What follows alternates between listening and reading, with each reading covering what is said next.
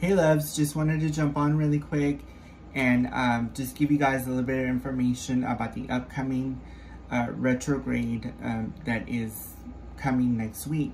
So, as I mentioned in the last video, we have another planet that's coming into retrograde along with Pluto. I mean, it's bad enough already that we have Pluto in retrograde, and now we have another one that's coming into retrograde as well.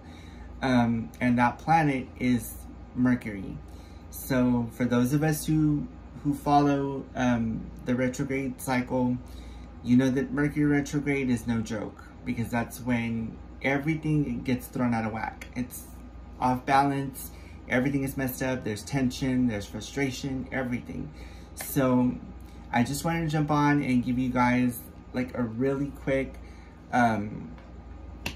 tip, just a couple of tips that you need to keep in mind during the Mercury retrograde. So this particular retrograde will affect two signs in particular, and those signs are Gemini and Taurus. So it starts on May 10th and goes all the way through June 3rd.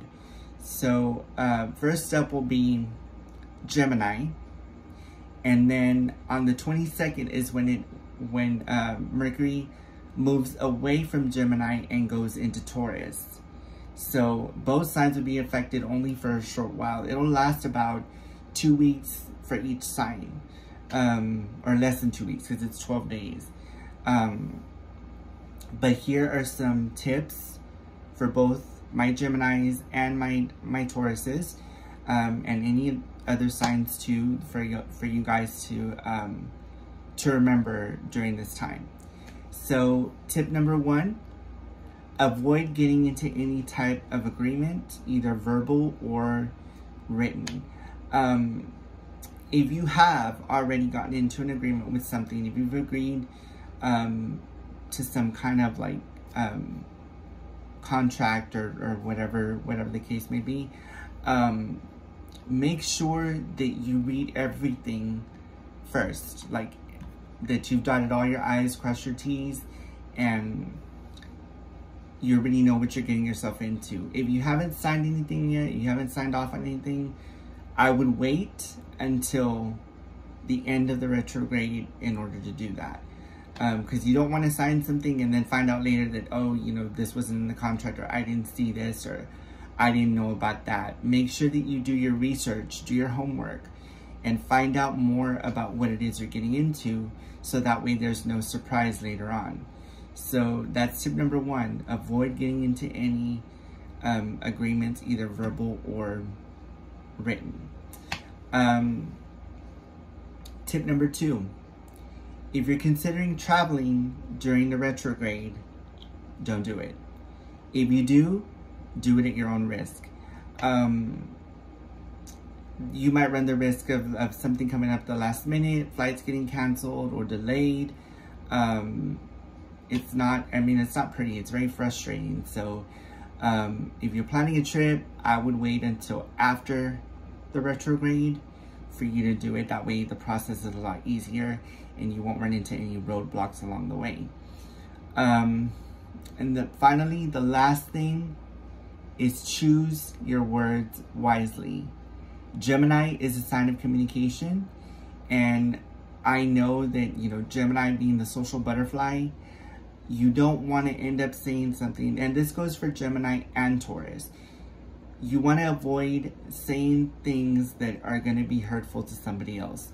So choose your words wisely. If you see something or hear something that you don't agree with, there's a way to go about it without being confrontational. So avoid any type of conflict, because you don't want to cause tension in the family, you don't want to cause tension in a friendship or in a prospective relationship.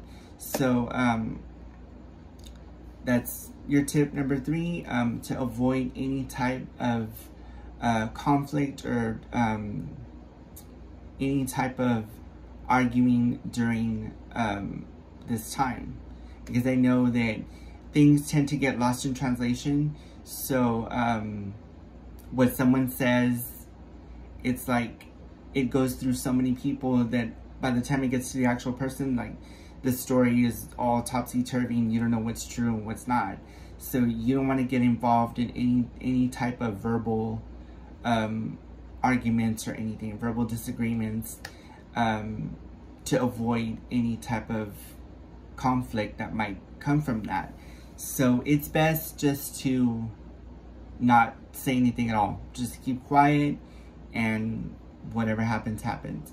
Now, during this time, also understand that technology will be affected as well. I mean, we've had Mercury retrogrades before in the past, and it's affected cell phones, computers. Like we have difficulty connecting online, you know, to Wi-Fi, or sending text messages that get delayed. So expect that as well.